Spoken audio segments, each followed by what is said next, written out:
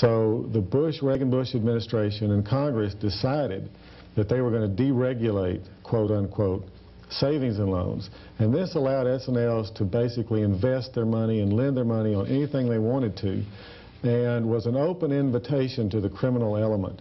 And sure enough, the Mafia was one of the first groups involved in looting S&Ls in the early 80s. And the deregulation that Bush was in charge of did that. So we, in a sense, were financing these covert illegal operations.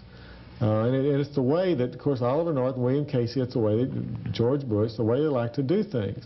Now, in Texas, we found a Louisiana mobster named Herman K. Beebe, who was controlling S&Ls in a different way than Renda. And we found Beebe and Renda together in many, many different places across the country, and many connections between the two. This S&L that Benson bought after he got out of Jefferson became Continental Savings, and that purchase was financed by Herman K. Beebe. So it's possible that Mafia money went to Lloyd Benson.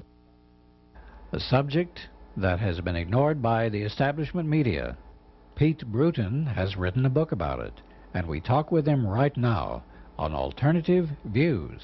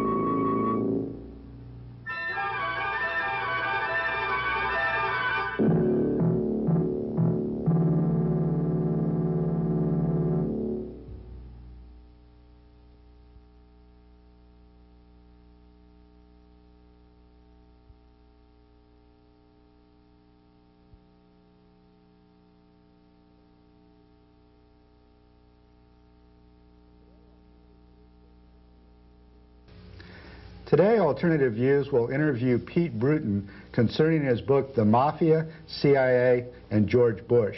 Pete is a former Houston Post reporter who broke the story of the connections between the S&L scandal and the CIA, exposing how CIA assets would borrow money from the S&Ls to finance off-the-book operations and then declare bankruptcy and leave U.S. taxpayers with the bill. Well, for the past 5 years, Pete has been tracking down who actually profited from the S&L scam, who the main players were, and how they skimmed off their money. Lo and behold, Pete discovered that the beneficiaries of the S&L scandals were friends of George Bush and his family, unsavory folks connected to the CIA and Mafia, as well as associates of Texas big shots such as Senator Lloyd Benson and Houston power broker Walter Mischer. Well, obviously, this is an explosive story, and today we are going to explore the full ramifications of the S&L crisis with author Pete Brewton, who's now a law student here at the University of Texas. Pete, this is such an incredible story, one that is so complex, it seems to me almost one impossible to tell, but you do it so well in your book. Before we get into the intricacies of it, I wonder if you can tell us how George Bush himself was involved in this. His family was, but was he himself involved much? Bush's role was on many levels. First of all, as vice president during the Reagan-Bush years, he was the head of the Reagan-Bush deregulation efforts across the board, and that included savings and loans. And the deregulation of savings and loans that occurred primarily in 1982 with the St. Germain-Garn bill basically opened up savings and loans to the crooks. S&Ls had traditionally just done home mortgage lending to middle-class Americans, and they succeeded very well for 50 years. They had some problems then in the late 70s and early 80s with the inflation, so the Reagan-Bush administration and Congress decided that they were going to deregulate, quote unquote, savings and loans. And this allowed S&Ls to basically invest their money and lend their money on anything they wanted to, and was an open invitation to the criminal element. And sure enough, the Mafia was one of the first groups involved in looting S&Ls in the early 80s. And the deregulation that Bush was in charge of did that. Bush also, as vice president, either he or his top aides intervened in the federal regulation of the biggest failed savings loan in the country at that time, Sunrise Savings in Boynton Beach, Florida. The CEO of Sunrise went out to Bush's office when he was vice president, and the story varies. He tells one story one time and one story another. He either met with Bush, with Bush's top aides, included C. Boyden Gray, who is the current White House counsel. And he asked them to get the federal regulators off his back. They were trying to stop Sunrise from basically throwing their assets away. And 1 week after he met with these people, the Federal Home Loan Bank Board that regulates savings and loans withdrew a very stringent cease and desist order against Sunrise and replaced it with a weak supervisory agreement. And a congressional study found that this move cost taxpayers possibly $100 million or more in keeping Sunrise open. Sunrise was then closed down a year later, a year and a half later, at a cost to the federal taxpayers of $700 million. And there was no Federal Home Loan Bank Board investigation. It was just shut down. We find if you look at the major borrowers at Sunrise, you find Mafia people, you find CIA people, and you find a Houston businessman named John Riddle, who ties into the circle of Houston businessmen that George Bush comes from. And Riddle, at this time, was involved in the transshipment of arms to the Middle East. Now, the top #2 official at the Federal Home Loan Bank Board, Ann Fairbanks, was in this meeting with the Sunrise CEO when he was asking them to get the feds off his back. Her husband, Richard Fairbanks, was in charge at that time of the State Department's efforts to keep arms from Iran, called Operation Staunch. He quit a year later and became the Washington lawyer and lobbyist for Iraq and worked with Iraq until Iraq invaded Kuwait. Now, it's interesting also to note that the largest failed S&L in the country that did not have a Federal Home Loan Bank Board investigation, Sunrise was #2 largest. The largest was Hill Financial in Red Hill, Pennsylvania, that plays a big part in my book. And the #2 borrower at Hill Financial was John Riddle's buddy, a Houston builder named Mike Atkinson, who at that time was transshipping arms to the Middle East. So you find a connecting thread here of arms to the Middle East and savings and loans. And Bush's office was directly involved in keeping this Sunrise Savings open and was lending money to John Riddle. It seems like such a complex thing, but it seems everywhere you look, there are certain things going on. The CIA and the Mafia, and there were drugs that were being run back into the United States. There were illegal arms being procured and sent to the Contras as well as to Iran. And Iraq, as we now know. And Iraq. But all of these interests coincided. The Mafia, now how did the Mafia, was the Mafia just after money? Is that how, and perhaps the selling of drugs when they came back into the United States? I think the Mafia just found it as another, trough they could feed at. And I think they were in on it at the beginning when they knew what deregulation was going to do. And the fact that they figured out a scheme, and the head of this scheme was a New York mobster named Mario Renda, who went to jail for like less than 3 years. He was convicted in New York, Florida, and Kansas City. Renda would collect money from various institutions like pension funds and credit unions, bundle it up into $100,000 bundles so it's covered by federal deposit insurance, and then place it in savings and loans all across the country, billions of dollars. And once he got the money, the deposits into an S&L, he could basically control them. He had a hammer over their head. If they didn't do with this money what he wanted to, he'd just pull it out. And this was called linked financing. He would place the deposits and then tell the S&Ls to loan the money, to lend the money to his buddies. They would then just rip it off, take it and rip it off. Now, in Texas, we found a Louisiana mobster named Herman K. Beebe, who was controlling S&Ls in a different way than Renda. And we found Beebe and Renda together in many, many different places across the country. many connections between the two. But Beebe would actually finance the purchase of savings and loans by his associates like Don Dixon at Vernon, Carroll Kelly at Continental, Jarrett Woods at Western, Roy Daly at First Savings of East Texas. And then he would have a hammer over their head where he was holding the note on their stock to the S&L, so they would do what he wanted to. I think it's so significant, what you've pointed out, that this isn't just something, these relationships aren't something which came together suddenly when they said, oh, hey, here's a great big pig, let's cut it up. This was just a continuation of relationships between powerful people at various levels, state, local, and national, that have been going on for some time. Well, that's correct. In fact, we had a sort of dry run on the S&L scandal in the mid-'70s in Texas with the so-called Texas Rent-A-Bank scandal, where we have the same people that showed up in the S&L crisis ripping off small Texas banks and doing the same thing, trading bad loans between each other, trading capital stock loans between each other. And Herman K. Beebe was in the middle of that. Ben Barnes, his business partner, was in the middle of it. And then later, Ben Barnes and John Conley show up as big, big borrowers at many of the dirtiest S&Ls in the country. George Albin, another guy that was involved in savings and loans, was in the Texas Rent-A-Bank scandal. So, and the federal government knew about the Rent-A-Bank scandal. They came in and did an investigation. There was a savings and loan in Texas, in Houston, called Surety, that a woman named Rosemary Stewart was in charge of the federal regulation of in Washington. And she saw Herman K. Beebe, she saw Walter Mischer, she saw Mischer's son-in-law, Robert Corson.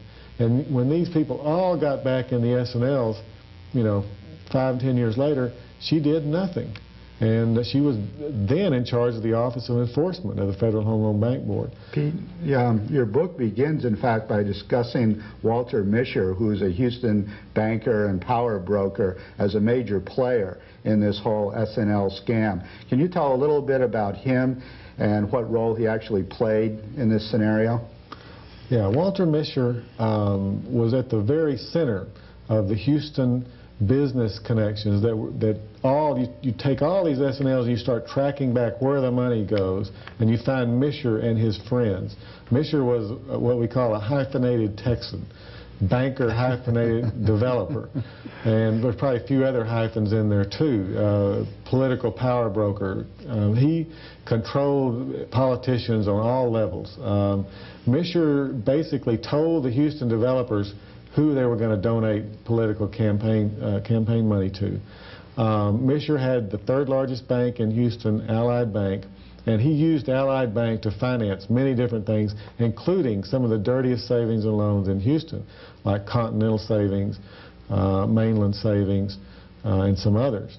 And in fact, Mischer knew that the S&Ls were going down the tubes in the early 80s because he sold a savings and loan he had, Ben Franklin Savings, that at one time had belonged to Lloyd Benson's company.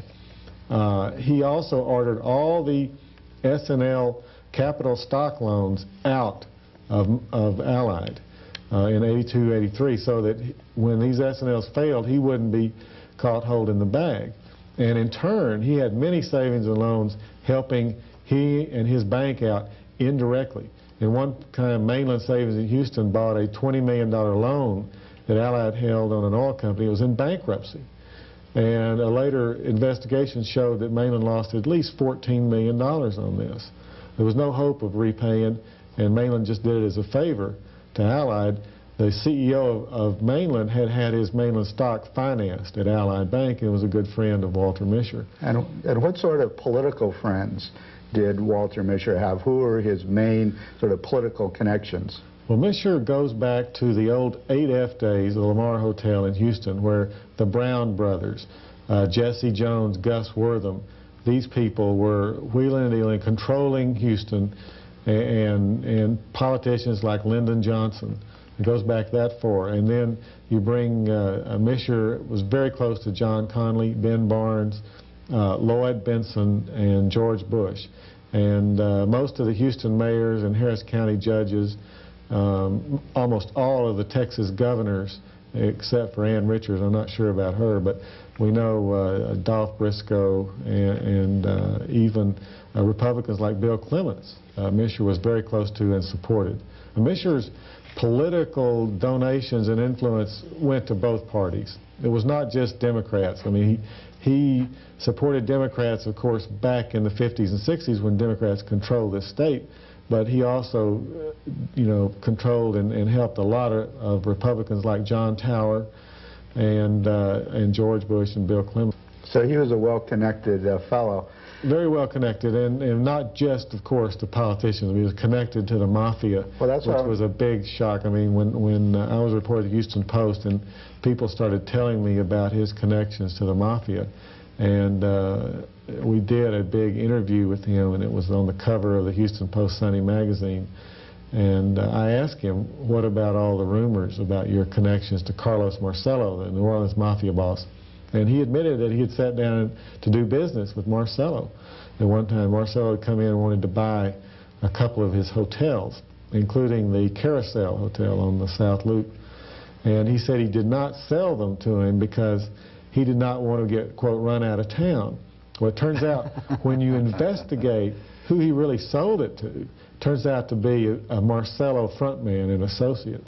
So he really did, and Mischer and his partners kept the deed, the title to this hotel, while Marcello's frontman was showing the X-rated movies and running prostitutes in this hotel.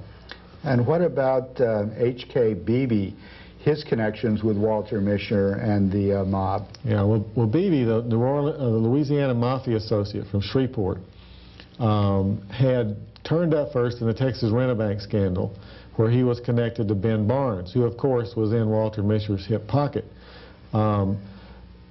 Beebe then was borrowing money from Mischer's Allied Bank. Mischer was supporting him, they were making him operating loans, giving him insurance business, and in one case, the stock of Continental Savings in Houston was financed at Mischer's Allied Bank with a guarantee from Herman K. Beebe.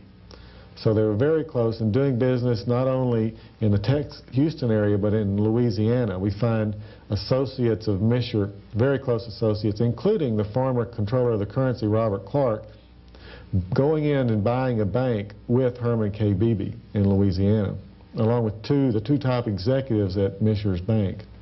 Now, was Beebe under Marcello? Oh, absolutely. Okay. Absolutely. And this had been determined actually by the Texas Attorney General's Organized Crime Strike Force in the mid-70s. John Hill has actually had an organized crime investigative unit headed by, I believe, Tim James, and they found the connections between Herman K. Beebe and Carlos Marcello. Beebe was also tied to Marcello by the New Orleans Metropolitan Crime Commission. This is back in the mid-70s, and then you find all of the connections then later with the S&L scandal.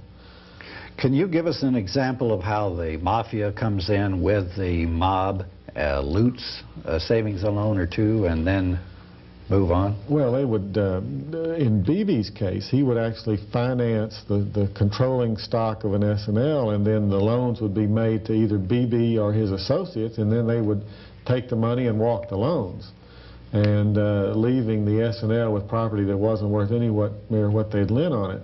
And that's the way they'd basically fail. How did the CIA get involved then with these people? Well, that's a good question. I don't think we know the final answer yet. There are some people that believe that William Casey had been in on the beginning of the deregulation and knew that it was susceptible. You know, Casey was an old Wall Street lawyer and head of the SEC at one time, and knew that the S&Ls were very vulnerable to being looted and the money taken out and never found. But on the other hand, we have people like Walter Mischer, who are connected to the CIA, can probably see that if they keep the CIA happy, you know, diverting some of the money to CIA operations, then, you know, they will get what the FBI calls the CIA's get-out-of-jail-free card. In other words, if they're working, doing, and helping the CIA and they get caught, then the CIA can come in and say, don't prosecute this person. He's working with us. And that happened on a number of occasions in the S&L crisis, where we would have a savings and loan looter or a bank looter getting caught by the FBI and the Justice Department, the CIA trying to get them off the hook because they work with them. Now, we've had on Alternative Views, those of you who've been watching Alternative Views regularly know that about the drug scams which were going on, where illegal arms would be shipped down to the Contras particularly, and the C-130s would be filled up with cocaine and all and brought back in the United States and offloaded, sometimes at U.S. Air Force bases, sometimes at more covert landing strips. Now, how would this operation fit in with what we're talking about? Right. We found a number of people in Florida that were helping the Contras, taking weapons, guns for drugs, that were involved in failed banks and savings and loans. One CIA gun and drug runner was a guy named Jack DeVoe. And DeVoe was actually bringing in his cocaine into the Ocean Reef Club on Key Largo that was owned by Carl Lindner, the Cincinnati businessman. Oh, and he's very close to Bush. Very close to Bush. Okay, Bush would go down and actually vacation at the Ocean Reef Club. And there's a picture in my book of Bush in a fishing boat off Ocean Reef. And this is where Jack DeVoe was bringing in his cocaine. And DeVoe was also taking guns down to Latin America for the CIA. Now, DeVoe's money launderer was a Miami attorney named Lawrence Freeman. Freeman had previously worked for Paul Hellawell, one of the founding fathers of the CIA, and also was laundering money for Santo Trafficante, the Tampa, Florida Mafia boss. Freeman drew up the documents, the sales contract for a 21,000-acre land deal in the Florida Panhandle that Hill Financial Savings, the one in Pennsylvania we previously talked about, and Vision Bank Savings in Kingsville, Texas, that was owned by Walter Mischer's former son-in-law, financed. And here we have Lawrence Freeman drawing up the papers and involved with these people. And he's, closely connected to the CIA, had been the in-house counsel for Castle Bank and Trust in Nassau, a bank that was used by the Mafia and the CIA to hide and launder money, and was shut down when Paul Hellawell died. And it appeared that many of these offshore money laundering operations were moved after Castle Bank failed and was shut down to the Isle of Jersey. And Lawrence Freeman was laundering Jack DeVoe's drug money through the Isle of Jersey. Robert Corson, Mischer's former son-in-law, and Mike Atkinson were laundering S&L money through the Isle of Jersey, along with some people in Colorado that connect to Neil Bush. All were using the same trust on the Isle of Jersey were getting drug money and S&L money, and they were mixed in the same bank accounts. Pete, could you give some examples of how the CIA would loot S&Ls and what they'd use the money for? Well, it's not like the CIA would, you'd get a loan from an S&L and down the bottom line, for guns to the Contras. Signed by the CIA. Right. That's not the way they operate. I mean, they use cutouts in front people so that to maintain their plausible deniability, so that they can come in and deny that it wasn't them. And what's a cutout then? A cutout is a front man, a middle person, who may not even know he's working for the CIA. I think there could be 4 or 5 levels of cutouts and front men, the layers that the CIA the money would flow through so that it couldn't be tracked back to the CIA. One of the best examples we have in the S&Ls was when Mainland Savings, this is the S&L that Walter Mischer was financing the stock of. This is the S&L whose chairman of the board, Raymond Hill, was a close and longtime friend of James A. Baker III, White House Chief of Staff, former Treasury Secretary, former Secretary of State, George Bush's best friend. When Mainland failed, James Baker's old law firm, Andrews & Kurth in Houston, was brought in by the feds to investigate the failure and file a lawsuit against the officers and directors to try to recover the lost money. Andrews & Kurth investigated, actually drew up a lawsuit, a petition, but was never filed. It was stopped at the top layers of Andrews Kurth and the federal government. And as a result, no lawsuit was ever filed against Raymond Hill, the Mainland CEO, and no money was ever recovered. No indictments have ever been filed against anybody in the failure of Mainland Savings. Okay, so here we have this S&L. It's wired in to Walter Mischer and James Baker. In the summer of 1985, James Baker went before a Senate Finance Committee as Treasury Secretary and told them that there was nothing to worry about in the S&Ls. Everything was wonderful and fine and nothing bad was going to happen. At the very same time, Mainland Savings was entering into a $68 million land deal with Adnan Khashoggi, a Saudi Arabian middleman and arms dealer. And it was a very complicated deal. The result of it was that Khashoggi walked away with about $16 million in cash profit, pure profit from this land deal. The taxpayers later got stuck with about a $50 million loss on this deal. This was closed. This deal was closed and the money transferred on August the 1st, 1985. 6 days later, Adnan Khashoggi begins the transfer of $5 million to Ghobaniphar, the Iranian middleman, to start the first publicized arms for hostages deal. It's interesting that he transferred $5 million to Ghobaniphar because at the same time Mainland was basically giving him $16 million.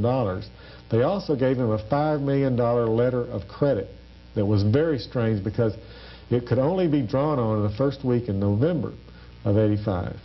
And it had all the earmarks of a guarantee.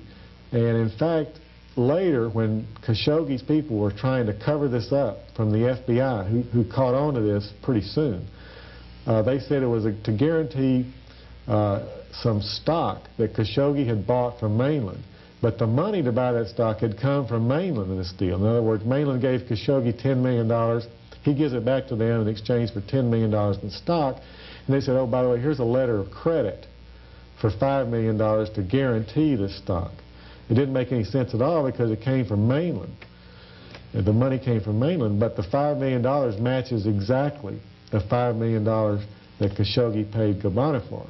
So, Pete, this is, in a sense, the beginning of Iran-Contra. Yes. That's funded with S&L money. So one of the reasons why Baker and Bush and the U.S. government was not regulating the S&Ls, was not doing something about this crisis that was emerging, is because they were using the S&Ls to finance some of their off-the-book activities they didn't want Congress or the public to look into. Is that a correct? I think that's ultimately what happened. Now, whether we can prove that they, quote, used them, we'll probably never know, but that is the ultimate upshot of what happened. And the money, of course, from Mainland ultimately came from the American taxpayers. So we, in a sense, were financing these covert illegal operations. And it's the way that, of course, Oliver North and William Casey, it's the way that George Bush, the way they like to do things. I mean, North testified before Congress that what William Casey was looking for and trying to set up was a self-sustaining, off-the-shelf, self-financing covert operation. And here we had it. We see it in operation with the savings and loan money that ultimately came from the American taxpayers. So, Khashoggi wasn't out any money.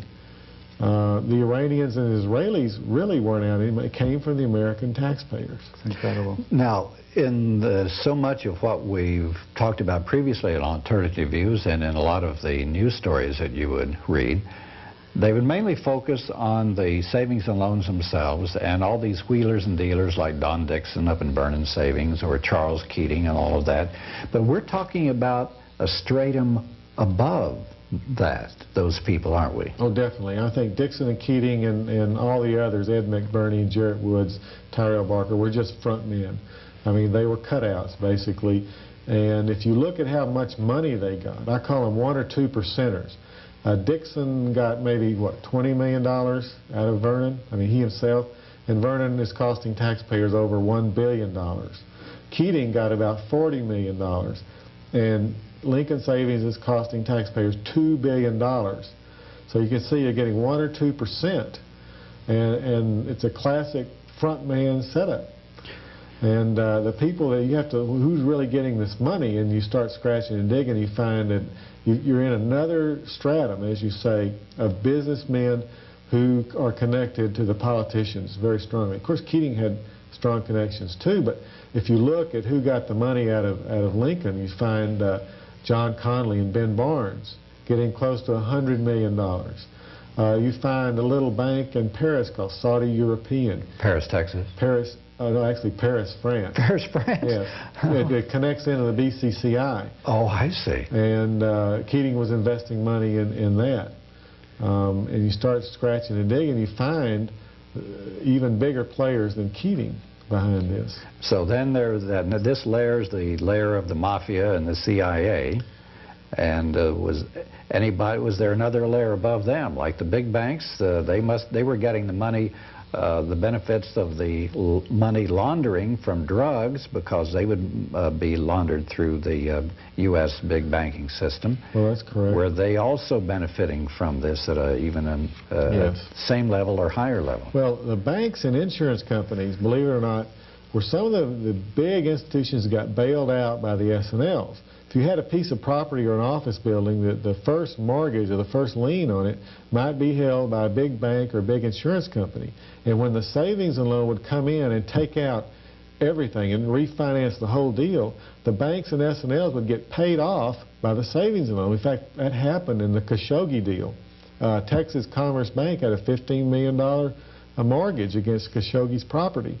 And the money to pay off that mortgage came from Mainland Savings and also Lamar Savings in Austin joined in that. So Texas Commerce Bank got all their money back from the savings and loans. And you find it happen time and time again. A piece of property will have a big first mortgage by a bank or insurance company that will get paid off by the S&L when they take the whole deal out.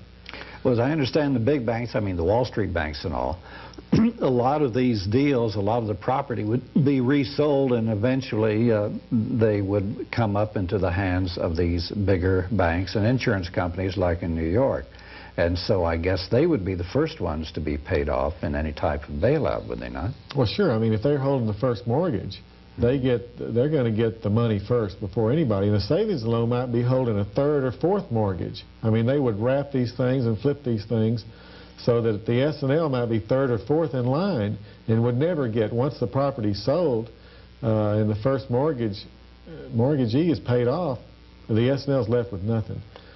Pete, there's a chapter of your book called The Mobsters, Spooks, and George Bush, the Palmer National Bank story, that ties all these things that we're talking about together. In other words, the way that high-level officials with connections to the government, corporate and political officials, formed a bank, the Palmer National Bank, and how it became connected with all these unsavory operations. Do you want to give us some detail on this to sort of concretely illustrate this analysis? The Palmer National Bank had just about everybody in it. It was a small bank, still exists in Washington, D.C., about 2 blocks north of the White House. It was started by a Louisiana businessman named Harvey McLean and a political operative in Washington, D.C. called Stephen Halper. And McLean and Halper met in 1980 when they were both working on George Bush's presidential campaign. And Halper later was head of the policy group for Bush. And then when Reagan became the nominee and Bush was named vice presidential candidate, Halper went to work for their campaign as part of the policy group and was actually a high-level official in what they called the October Surprise Group, the group that was trying to determine whether or not Carter was going to pull off an October surprise and get the Iranian hostages home or whatever. And Halper was in charge of this group. His father-in-law was Ray Klein, who was the former deputy director of intelligence of the CIA. Klein was working with them, with Bush. And then when Reagan and Bush won, Halper went to work for the State Department. They created a position for him. And James Baker, by the way, was the one that brought Halper over to the Reagan-Bush team after Reagan became the nominee from the Bush team.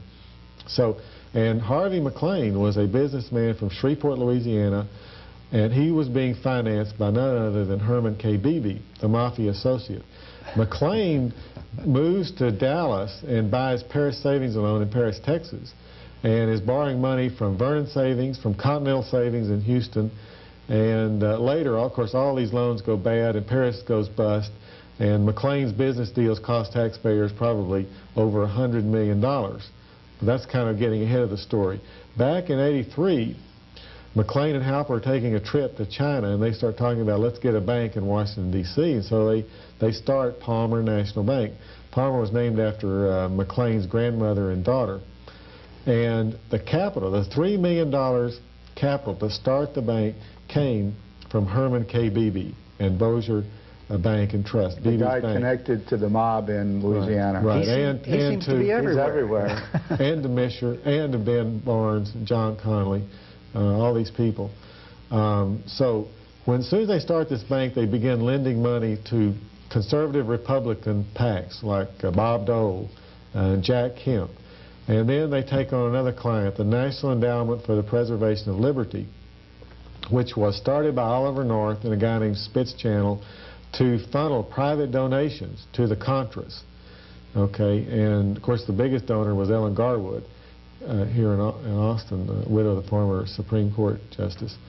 And Palmer National Bank was also lending money to the National Endowment for operating loans and for furniture loans, and helping funnel the money. That's where they had the bank the money would go from Palmer National Bank to another Washington bank, to the Cayman Islands, and then over to Geneva, Switzerland, in the bank account at Credit Suisse, where not only was Contra money being flowed into, but Iranian arms profits were also being... Secord was operating. Yes, that was Secord's, and then it would go out to the Contras, and Palmer was the starting point of the money. And Palmer National Bank also made a loan on a beach house in Solano Beach, California, that Beebe and Dixon would use to entertain S&L regulators, including L.L. Bowman. In fact, that's where he allegedly had a tryst with a prostitute in that beach house. And Palmer National Bank had a piece of the action on that beach house. And later, Stephen Halper was, when he got caught in the DebateGate scandal, if you recall that, the theft of the Carter debating manuals that ended up in the Reagan-Bush campaign that apparently James Baker or William Casey, or both of them, were involved in. And that was just part of an enormous covert action against the Carter administration, which they had something like 137 operatives at all kinds of high levels, spying, snooping, and even stealing top-secret documents. And this is just one of their operations. That's correct. Well, Halper was involved in that, and of course, his name surfaced in 1984 when this came out, and he had to sort of leave. He kind of backed out of Palmer National Bank. But he stayed in touch with these people, of course. And then when Oliver North was fired by Reagan in November 1986, when the scheme where they were using profits from the Iranian arms deals to fund the Contras, and all came tumbling out, and Reagan fired North, the very last entry in Oliver North's White House diaries was legal defense firm - Stephen Halper, our old Palmer National Bank guy.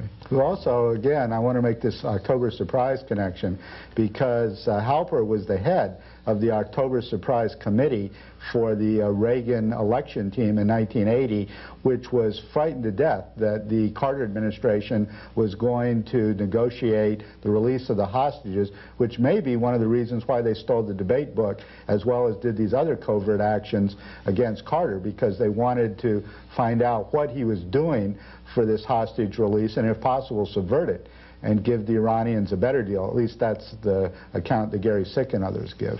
That's correct. And Stout was in the middle of it. And how it worked out that way. They rigged a deal so that the Iranians would hold the hostages until after the election and in return for arms. And lo and behold, 20 minutes after Reagan raised his hand and said that he would ruin the country, the hostages were released. Well, and here we have this little bank, that was involved in all this, being financed with Louisiana Mafia money.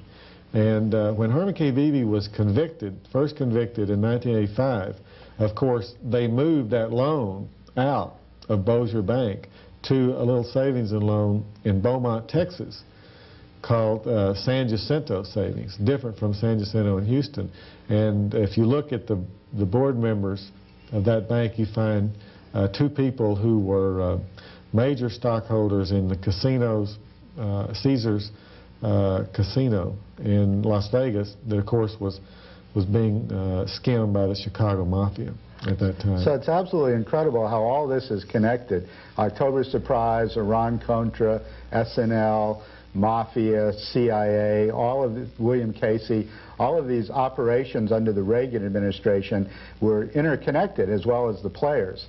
That you find the same people and the same threads running through these operations, and the money, you know, from SNL is going into these operations. Wow. Can you tell us another story about a landing strip in Lajitas, Texas?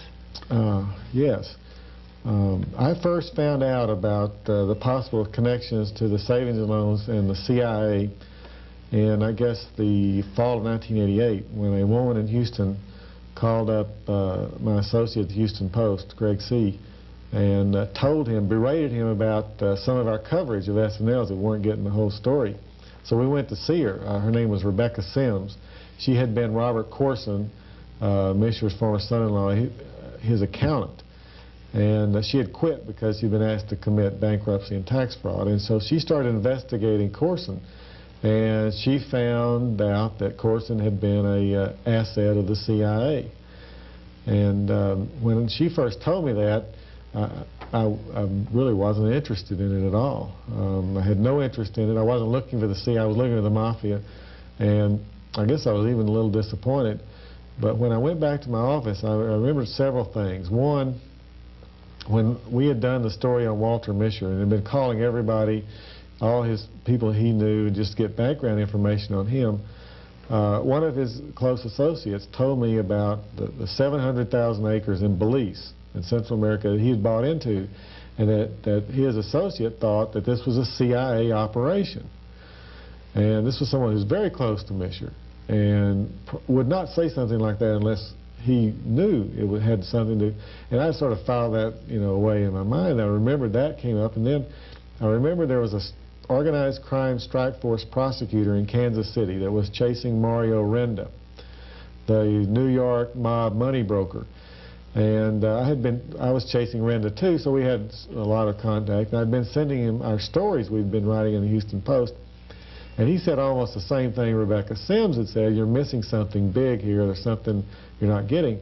And so I wondered if he was talking about the CIA. So I flew up to Kansas City and met with him, and sure enough, that was it.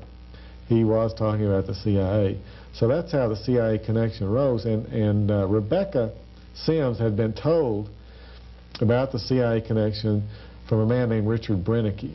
Oh my gosh. His name pops up in October all kinds Surprise, of Iran-Contra, drugs. Brennicky had been the sort of renegade intelligence agent in Portland, Oregon.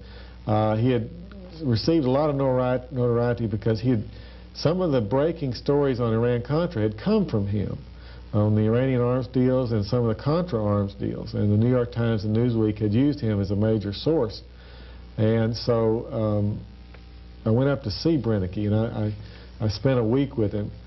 And when I got back, I really didn't have much because Brennicky didn't have a lot of documents backing up what he was saying. It was a very frustrating experience with Brennicky. I mean, he's a typical kind of intelligence agent that will deliberately lie to you on some occasions. I mean, you just can't trust everything he tells you, but on the other hand, he will tell you the truth on a number of occasions. And he, at one point in our conversations, began describing a landing strip in far west Texas that had been a CIA guns for drugs deal, you know, guns and drugs transshipment point. And he said they flew C-130s in and out of there. It was a 4,000 foot. So I ripped a big sheet of paper out of my legal notebook and I said, draw me a map. You know, so he starts drawing this map, and here was Lajitas, which is west of Big Bend. And you go, he said, about 10 miles northeast, and there's this mesa. And he had a very detailed map. 4,000 feet. He gave me the way it was oriented, the fact that there was a mountain just north of it, and there was a mesa there. And so I took that back to Houston with me, hoping, you know, maybe this would check out. So I got a USGS Class A topo map of the area, which I was absolutely positive would show a landing strip that big, 4,000 feet. And I get the map out and I look at it, and I could see about where it should have been according to his map, and there was nothing on the map. And so I said, well, I'll give it one more shot. I'll get the aerial photographs that they use to make these maps. They take aerial photographs. And so I ordered the aerial photographs, and I got them out, and I looked at them, and there it was, right exactly where the landing strip, exactly where he described it. And the FAA had no record of this. It wasn't on any map.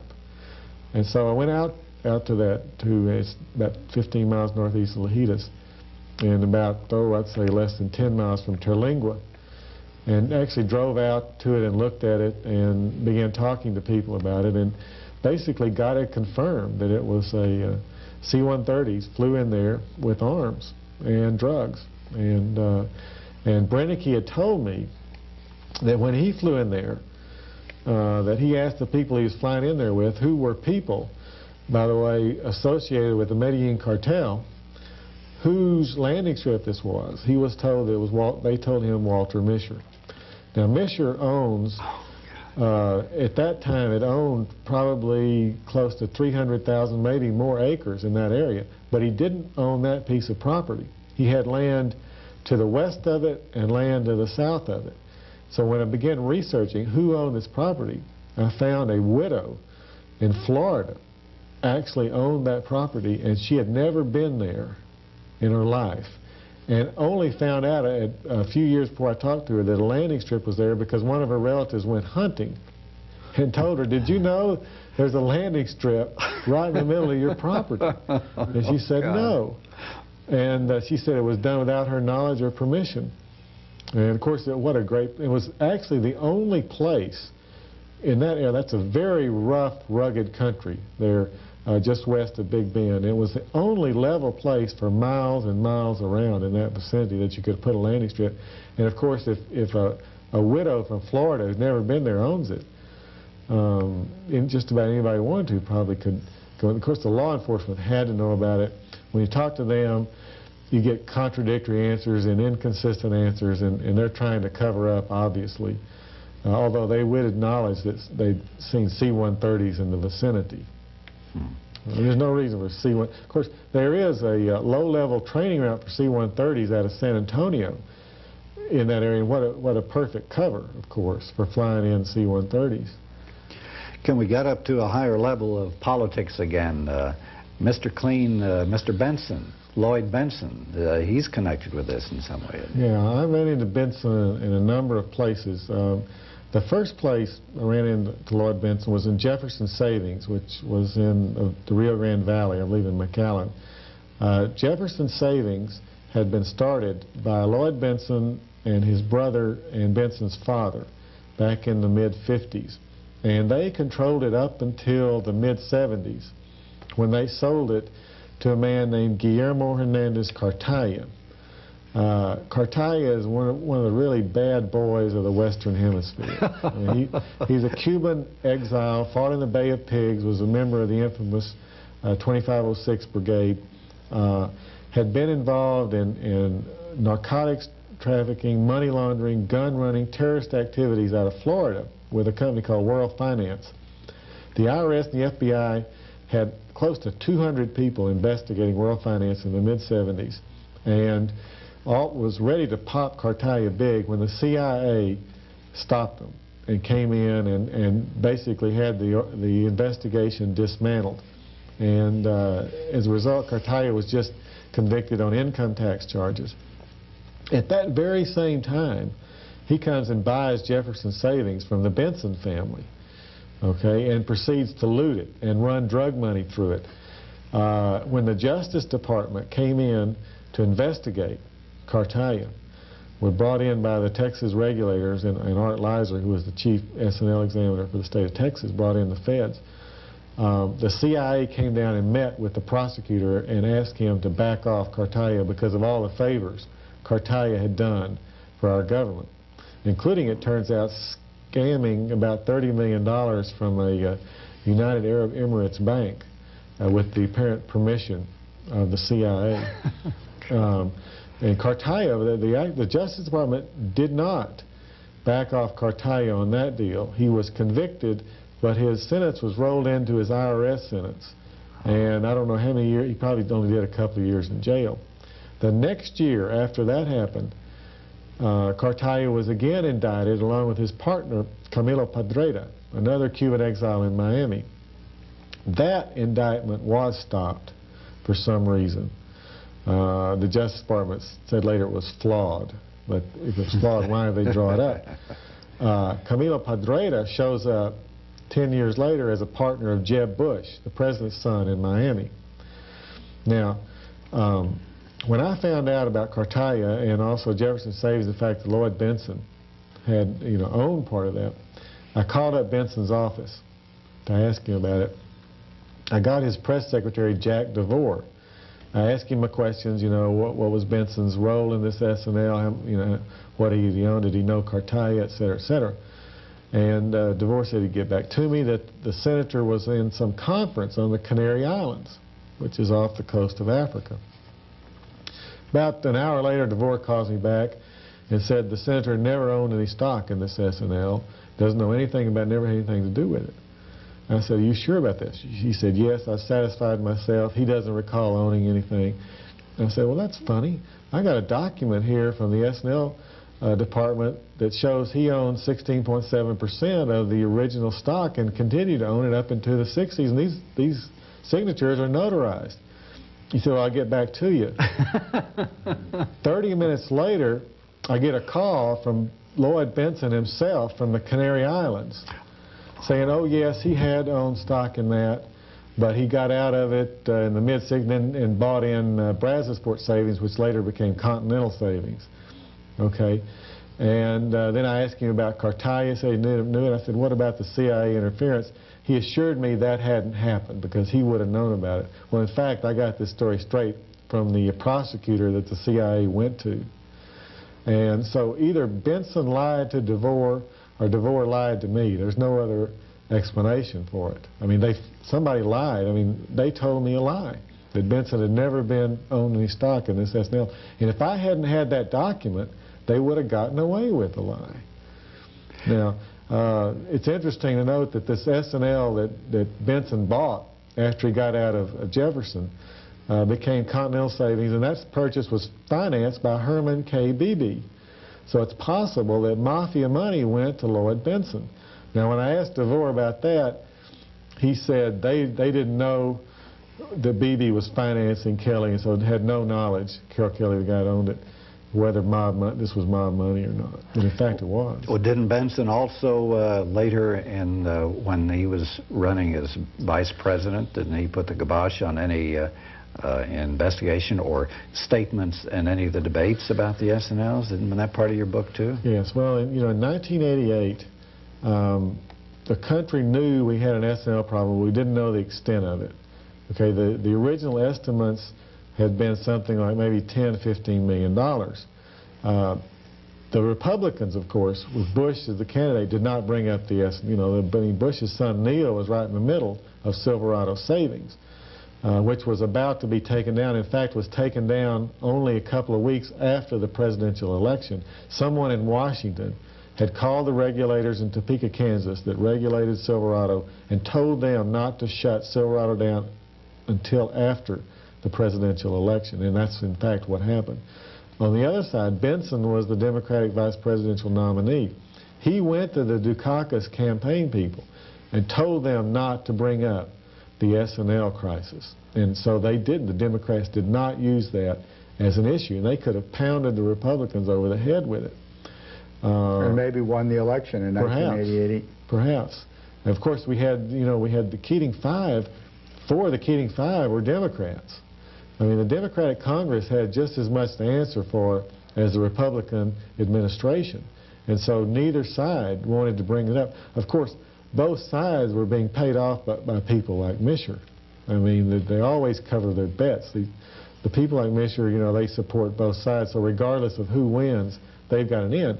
And George Bush and Lloyd Benson are part and parcel of this same small Houston businessman circle that Walter Misher is at the middle of, Joe Russo is part of, and a guy named Jim Bath, a CIA operative in Houston, is good friends with George Bush and George Bush's son, George W. Bush and has done investments for Lloyd Bentsen and was in business with Lloyd Bentsen's son. And Bath, of course, ties in with Misher. He got loans from Misher's bank. I mean, it's all a very tight little circle here. Bush and Bentsen are two peas in a pod as far as being controlled and dealing with and have friendship with the same people. And what about any other connections that Bentsen might have to the S&L crisis other than him owning this one S&L for 20 years? Did he have investments in or connections with other S&Ls that were involved in the crisis, or did he do things as a senator that might be involved in making sure there's no investigations, etc.? Well, I don't know if he ever directly intervened, but he certainly didn't push for it. And he was head of the Senate Finance Committee that could have done all sorts of investigations. He never did. I mean, in fact, he did his best to see that the S&L crisis was not brought up. He had 3 savings and loans at one time that all ended up in the hands of either the Mafia or the CIA people. Jefferson Savings went to Cartaya. Continental Savings went to Carroll Kelly, who was financed completely by Herman K. Beebe, and Ben Franklin Savings later ended up in the hands of Walter Misher. Now, this in and of itself is absolutely incredible, that S&Ls or banks or any institution can be sold to Mafia-controlled groups. How is this even possible? Well, it's possible because the people in power either don't know or don't want to know that these are Mafia people. I mean, the Justice Department had not done the kind of investigation required. The Federal Home Loan Bank Board wasn't doing investigations, and the press was not reporting. Of course, everybody knew who Beebe was. From the Dallas Morning News wrote about Beebe and the Texas Rent-A-Bank scandal, but seemed to forget about it, 10 years later when they're back involved in S&Ls, and no one, raised. I mean, when you've got Congress not doing anything, we've got the Justice Department not doing anything, we got the press not doing anything. The public is not going to find out, and nobody's going to know. And what did Bentsen say, that he didn't know that these were Mafia connections, that he just sold his interests and someone bought them and he didn't investigate? Well, I think he knew who he was selling to, but he could say we didn't know the money was coming from the Mafia. Well, that's the kind of ignorance we don't need if indeed he didn't know. I mean, it's an ignorance that's almost criminal. I mean, if it's not, he didn't do anything criminal by actually knowing and intending that it happened. His ignorance borders on recklessness. Pete, we have a lot more questions for you, and we're out of time for this program, but would you like to continue on and do a second program? We want to get into how you got this story and the incredible information that you got and then wove together, and the problems you had in getting stories printed and also getting the book published. Would you stay here and do us the favor of that? Sure. Great, thank you. That's the end of this Alternative Views. We frequently hear from viewers who request a list of news publications, which we use on Alternative Views, and also a reading list for U.S. power structure in the mass media. If you would like to have these, send a stamped, self-addressed envelope to the Alternative Information Network, P.O. Box 7279, Austin, Texas 78713. You must send a self-addressed stamped envelope. I'd like to thank our crew for making our program possible. Brian Lynch was our director, assisted by Ashley Blake, Mary McDonald, Carrie McParlin, and Dina Craven. Alternative Views is a presentation of the Alternative Information Network, P.O. Box 7279, Austin, Texas 78713. Goodbye.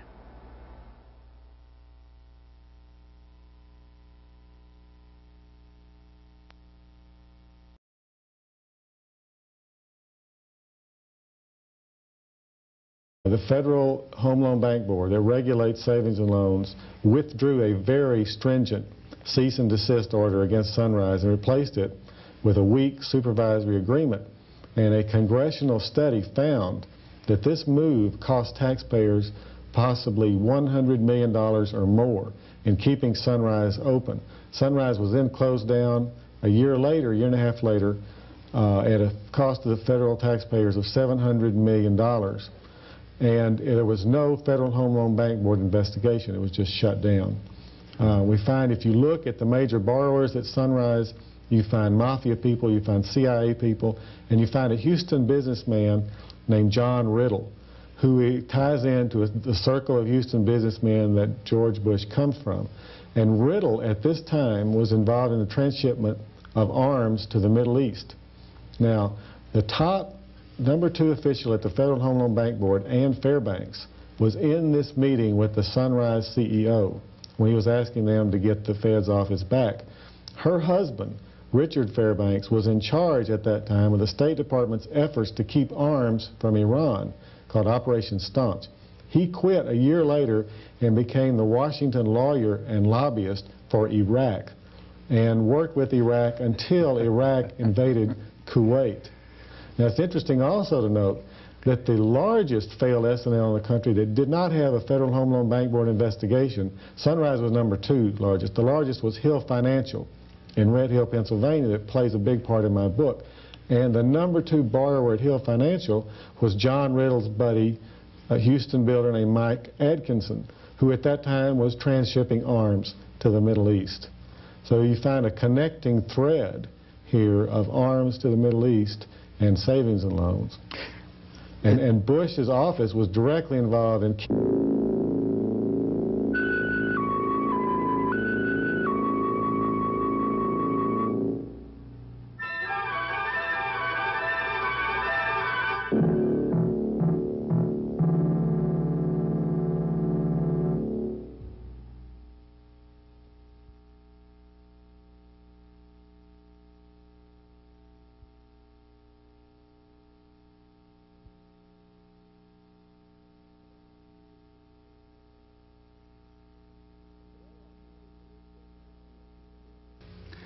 Today, Alternative Views will interview Pete Brewton concerning his book, The Mafia, CIA, and George Bush.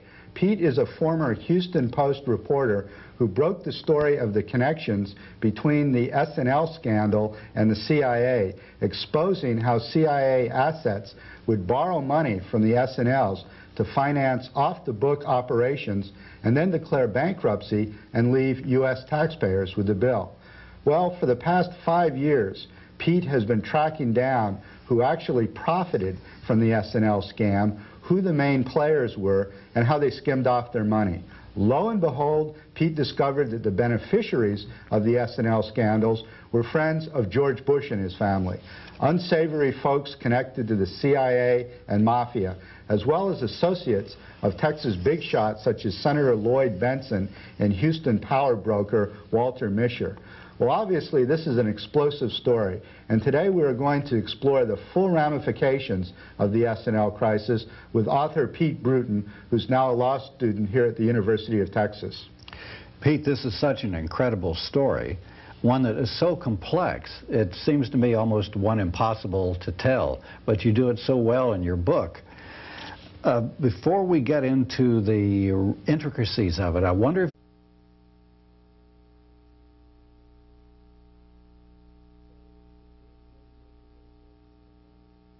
So the Reagan-Bush administration and Congress decided that they were going to deregulate, quote unquote, savings and loans. And this allowed S&Ls to basically invest their money and lend their money on anything they wanted to, and was an open invitation to the criminal element. And sure enough, the Mafia was one of the first groups involved in looting S&Ls in the early 80s. And the deregulation that Bush was in charge of did that. So we, in a sense, were financing these covert illegal operations. And it's the way that, of course, Oliver North and William Casey, it's the way that George Bush, the way they like to do things.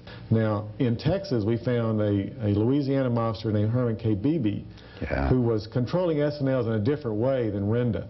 And we found Beebe and Renda together in many, many different places across the country, and many connections between the two. This S&L that Benson bought after he got out of Jefferson became Continental Savings, and that purchase was financed by Herman K. Beebe. So it's possible that Mafia money went to Lloyd Bentsen. The subject, that has been ignored by the establishment media.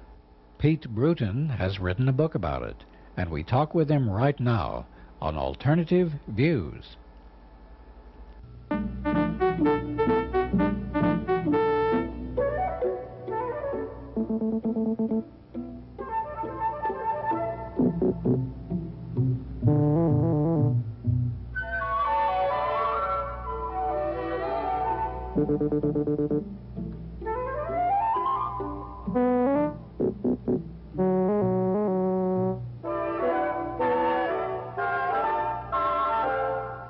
Keeping this Sunrise Savings open, and was lending money to John Riddle. It seems like such a complex thing, but it seems everywhere you look there are certain things going on. The CIA and the Mafia, and there were drugs that were being run back into the United States. There were illegal arms being procured and sent to the Contras as well as to Iran. And Iraq, as we now know. And Iraq. But all of these interests coincided. The Mafia, now how did the Mafia, was the Mafia just after money? Is that how, and perhaps the selling of drugs when they came back into the United States? I think the Mafia just found it as another, trough they could feed at. And I think they were in on it at the beginning when they knew what deregulation was going to do. And the fact that they figured out a scheme, and the head of this scheme was a New York mobster named Mario Renda, who went to jail for like less than 3 years. He was convicted in New York, Florida, and Kansas City. Renda would collect money from various institutions like pension funds and credit unions, bundle it up into $100,000 bundles so it's covered by federal deposit insurance, and then place it in savings and loans all across the country, billions of dollars. And once he got the money, the deposits into an S&L, he could basically control them. He had a hammer over their head. If they didn't do with this money what he wanted to, he'd just pull it out. And this was called linked financing. He would place the deposits and then tell the S&Ls to loan the money, to lend the money to his buddies. They would then just rip it off, take it and rip it off. Now, in Texas, we found a Louisiana mobster named Herman K. Beebe, who was controlling S&Ls in a different way than Renda. And we found Beebe and Renda together in many, many different... If you can tell us how George Bush himself was involved in this. His family was, but was he himself involved much? Bush's role was on many levels. First of all, as vice president during the Reagan-Bush years, he was the head of the Reagan-Bush deregulation efforts across the board, and that included savings and loans. And the deregulation of savings and loans that occurred primarily in 1982 with the St. Germain-Garn bill basically opened up savings and loans to the crooks. S&Ls had traditionally just done home mortgage lending to middle-class Americans, and they succeeded very well for 50 years. They had some problems then in the late 70s and early 80s with the inflation, so the Reagan-Bush administration and Congress decided that they were going to deregulate, quote-unquote, savings and loans. And this allowed S&Ls to basically invest their money and lend their money on anything they wanted to, and was an open invitation to the criminal element. And sure enough, the Mafia was one of the first groups involved in looting S&Ls in the early 80s. And the deregulation that Bush was in charge of did that. Bush also, as vice president, either he or his top aides intervened in the federal regulation of the biggest failed savings loan in the country at that time, Sunrise Savings in Boynton Beach, Florida. The CEO of Sunrise went up to Bush's office when he was vice president, and the story varies. He tells one story one time and one story another. He either met with Bush, with Bush's top aides, included C. Boyden Gray, who is the current White House counsel. And he asked them to get the federal regulators off his back. They were trying to stop Sunrise from basically throwing their assets away. And 1 week after he met with these people,